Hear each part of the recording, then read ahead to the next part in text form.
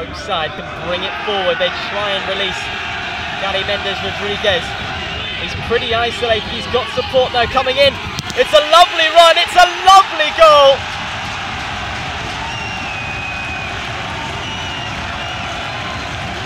Jeffrey Rijsdijk gives Dordrecht the lead here. And it was a super break from the midfielder.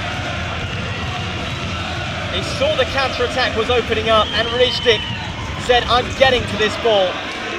It all came from this free kick from Apeldoorn, and it's Rijsdijk who picks the ball up here. And it's his pass who releases Rodriguez. And Rijsdijk makes the run upfield, supporting Rodriguez. It's excellent midfield play.